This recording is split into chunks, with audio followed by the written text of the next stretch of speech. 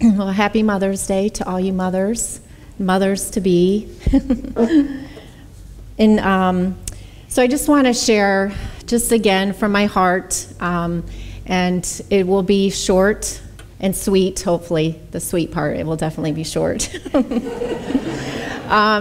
In February of this year, I went to Dallas, Texas, to spend the weekend with 3 other ladies that I had met during our time in language school in France back in 2003.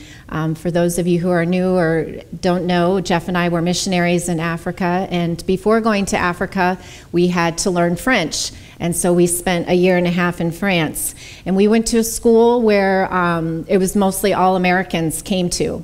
And they were all, most of them missionaries, they were going to be working in French-speaking countries. So we lived together, we went to school together, very close-knit community. One of the ladies that I saw in Dallas was a very close friend, and one I've intentionally kept up with, communicating with her. Another one I was very close to when we were in France, but besides for Facebook, I didn't keep in touch with her personally. And then the last lady I did not know at all, but she was friends with the other 2 ladies. So we decide to do this thing where we get together, and we spend a few days together in Dallas. It was a common meeting ground. None of us lived there, but this is where we were coming to. And I remember before going how nervous I was, because I hadn't seen any of them. Although I had kept in touch with the one, I hadn't seen any of them for several years. And you know, you always wonder, is it going to be the same? How will things be? Will you feel that connection that we had in France? That was a very unique time. And like I said, we lived closely together, so we were almost made to be close to one another. So I was wondering all these things. I also wondered, how much would we share? Would we feel comfortable sharing, all 4 of us together? How deep would it go? Things like this. By brunch, the morning after we all got together, we had all laughed, we had all cried, we had all gotten angry, and we had all shared something, just in a matter of 24 hours. That weekend for me was kind of like a spiritual retreat. God used those 3 ladies to encourage me in so many different ways. None of us knew what the other was going through, and some of these ladies were struggling with huge issues. But then we shared, we became more and more comfortable together, and the strength and the spiritual counsel and prayer that went on that weekend blessed me tremendously. It was during that weekend that a story was shared, and that's what I'm going to share with you today. It just made an impact on me, and I thought from that moment I heard it, I want to do this for Mother's Day. I want to do it for our retreat. I want to just expand on this story. It's such a great story, so I'm going to share it with you, and hopefully it will impact you in the same way. Between the story and the weekend, I began to think a lot about friendships and the bond that women have together.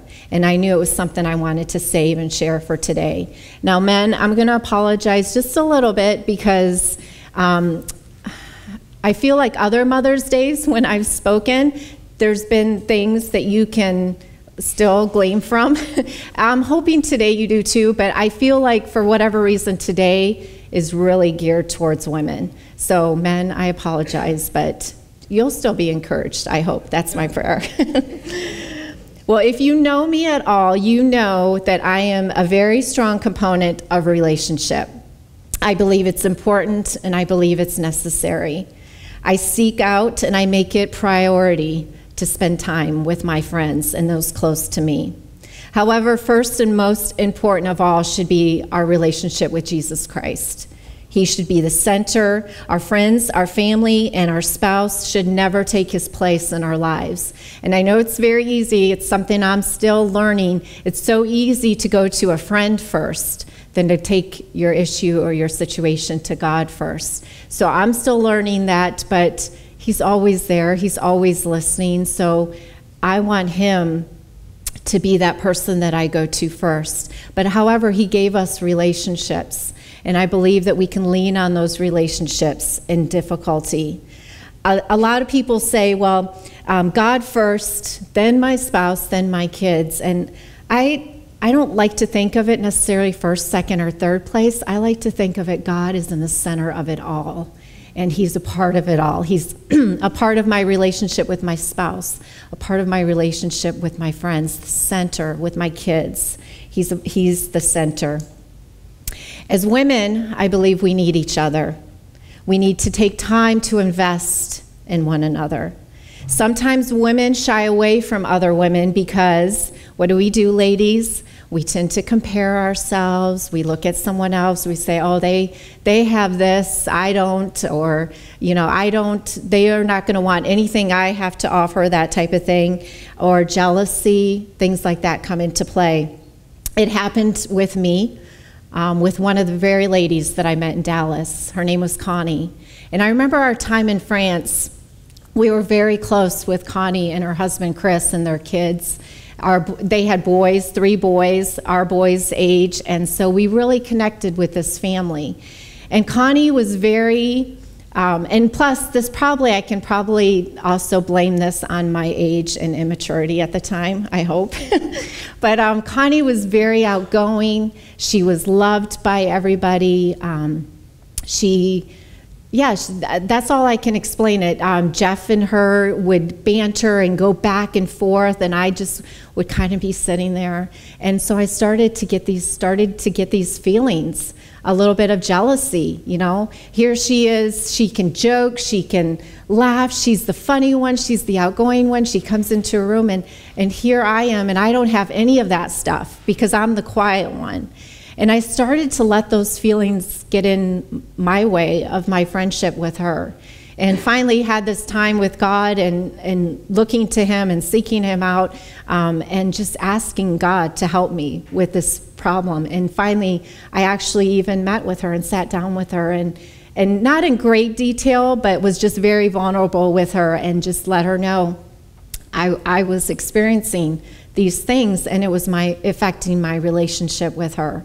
And unfortunately, I even think it messed up the rest of our time there in France with this family. Now, thankfully, that is all in the past, and now I've established a new relationship with her, and a very good one, and we plan on seeing them hopefully soon. But anyway, so these type of things, you can let them get in the way of what could be a really good relationship for you. We each have something beautiful to add to relationship. I know that when I need advice, I know which friend to go to. I know who I can go to when I just need to let off some steam. I know who I can talk to about my kids. I know who I can talk to about my spouse. I know who I can talk to about my job, or even who I can talk to about Freedom Life Center and the things that go on here. And yet at the same time, I know that I have things to offer to relationship as well. And I hope each one of you see your potential and what you have to offer to be in that relationship. I know a lot of people say about me, and it's okay because I'm good with it now, that I am quiet and I'm a good listener.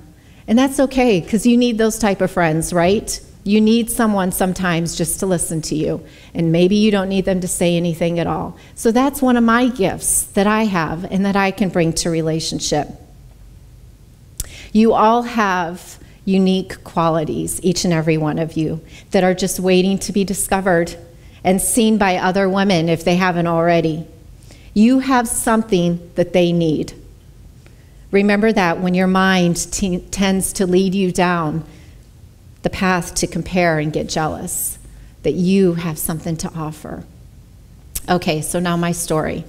And there's, and I'll kind of cue the pictures, if you don't mind, Amy, of what I have back there. Okay, I think this story appealed to me as well because you tend to think of elephants being in Africa, so of course my heart, because we lived in Africa and we did see elephants, but we had to go on a safari to see them. Unfortunately, we didn't live where they were just wandering about. So when a mama elephant is giving birth in the wild, all the other female elephants in the herd back around her in formation. And I do have a picture of that. Isn't that beautiful? They come together in formation. They close ranks so that the delivering mama cannot even be seen in the middle.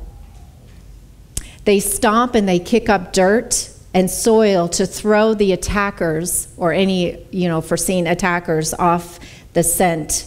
And they basically act like a pack of fierce bodyguards. They surround the mom and the incoming baby in protection, sending a clear signal to the predators that if they want to attack their friend while she's vulnerable, they'll have to get through 40 tons of female aggression first. Oh. When the baby elephant is delivered, and I think this actually might be the picture of it a little bit, the sister elephants tend to do two things. One right here, you see the sand and the dirt being kicked up. This is when they do it the second time. And what they're doing is they're protecting the newborn. They're protecting its fragile skin from the sun. And then, in the next picture I have that, the second thing they do is they all start trumpeting. A female celebration of new life, of sisterhood, of something beautiful being born in a harsh, wild world, despite enemies and attackers and predators and odds. So now let's bring it to us as humans, as females, as women. When our sisters are vulnerable, when they're giving birth to not just new life, but new life to new ideas, maybe to a new ministry, to a new space, to a new job. When they are under attack, when they need their people to surround them so that they can create, deliver, heal, recover, we get in formation. We close ranks and we have each other's backs. We do the heavy lifting while our sister is down. We say, you want to mess with this girl? Come through us first, and good luck. I have to share just a quick story. This past year,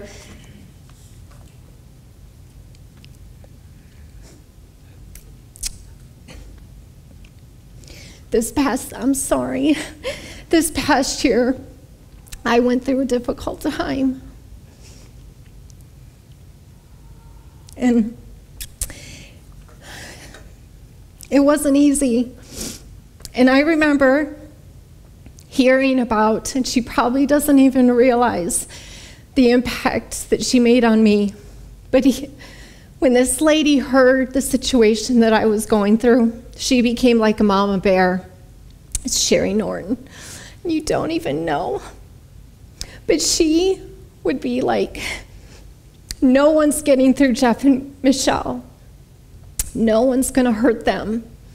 And she stood firm, and she was my cheerleader, I don't know. All I can say is my mama bear, because I felt like she had our backs.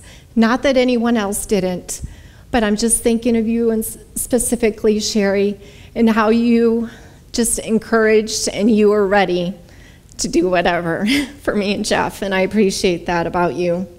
And so thank you for doing that for me this last year. When delivery comes and when new life makes its entrance, when healing begins, the dark has passed, and now our girl is ready to rise back up. So you know what we do? We sound the trumpet. We celebrate because we saw it through together. We celebrate, we cheer, and my favorite part, we raise our glasses.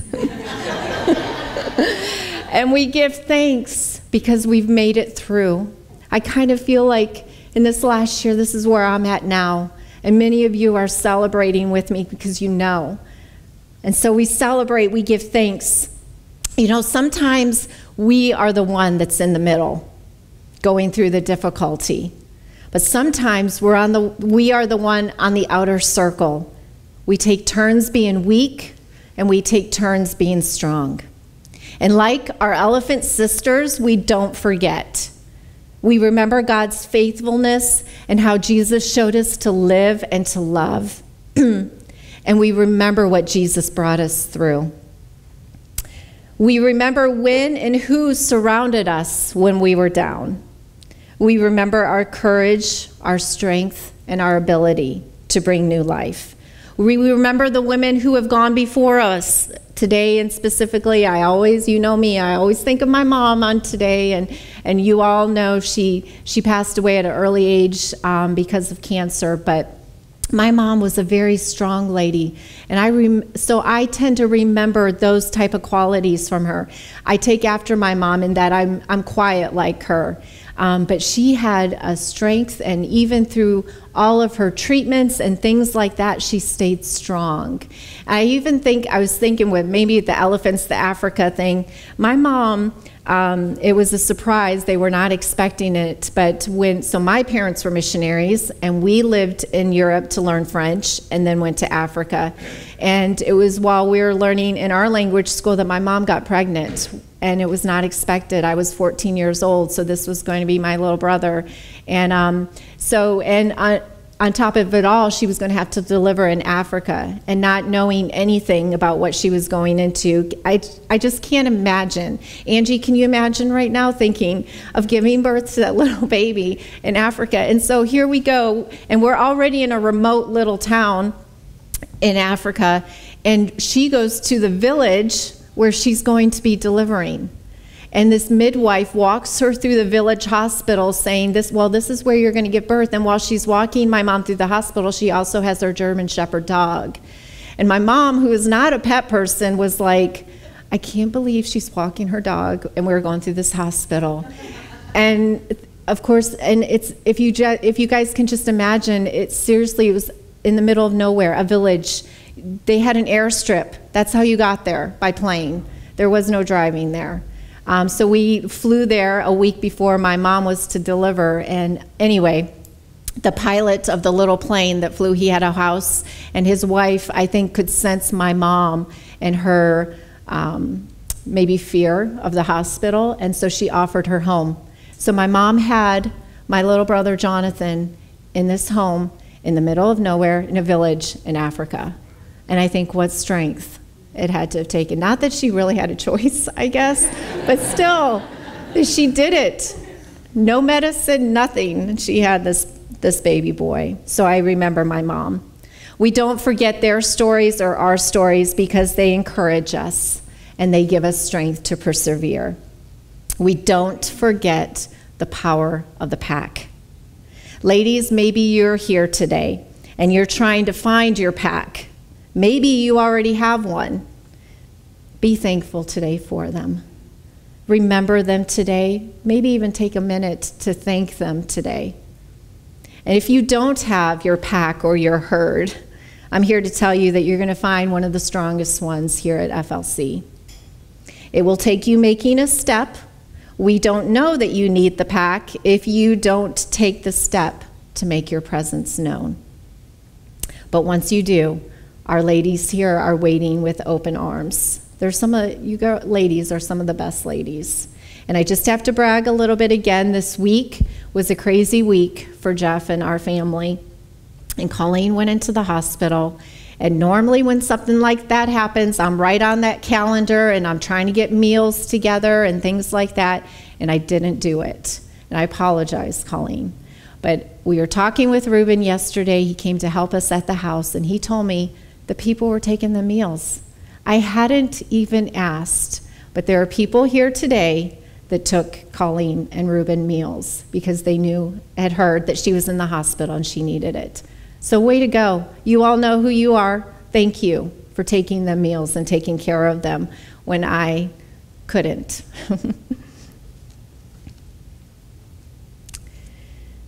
I try to do activities with the ladies at least once a month. I know I have been slacking, again, because of circumstances in our life. But if you ladies, if you have not been to one of our Love Does events, if you have not been to just one of our fun nights out, if you have not been on our ladies retreat, I encourage you to get involved in this way as you're able to. I know it's crazy, but that helps. That allows you to get to know who's around you. It allows us to hear from you, to get to know you. So I encourage you to do that. You can mark right on your calendars right now, ladies' retreats the last weekend of October. So you can put it in now. And there's no excuse then when it starts to come up that you didn't know. Because the last weekend in October is our ladies' retreat, and everyone is invited. Maybe it's because I so need relationship in my life and I pursue it that I have been blessed to find my packs around the world in places that we've lived. My Dallas girls are a new pack.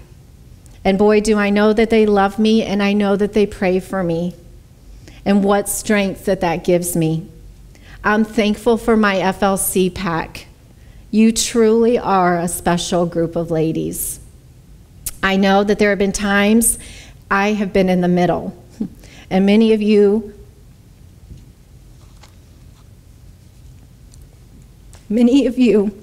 have surrounded me, and you were ready to fight the world for me.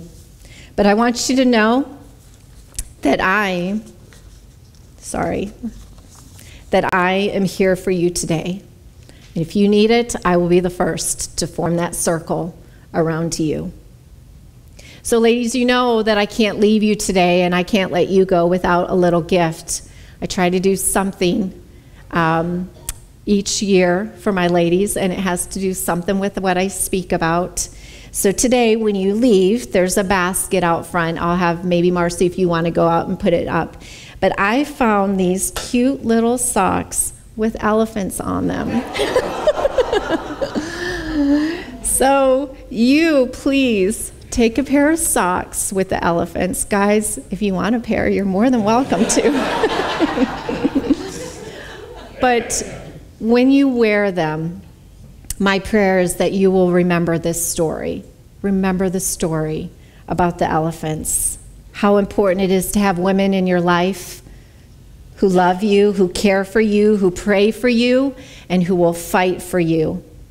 And then also how important you are to this pack.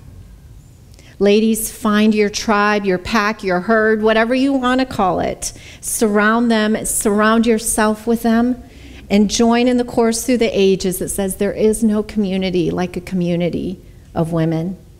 I'd like all of the ladies, if you wouldn't mind, would you just stand up for me?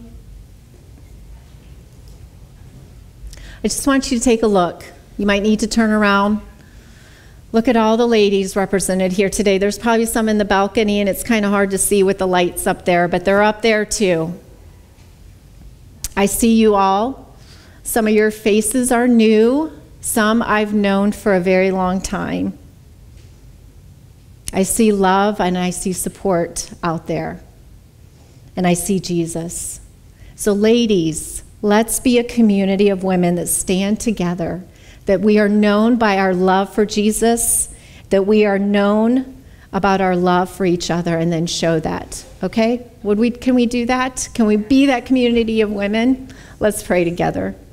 God, thank you for this morning. Thank you for this great story and how with these elephants, God, that these females, this group, they do this, and when someone is vulnerable, when one of their own is hurting, that they surround and they protect them and then celebrate them with them when they come through it, God. What a great story and illustration for us.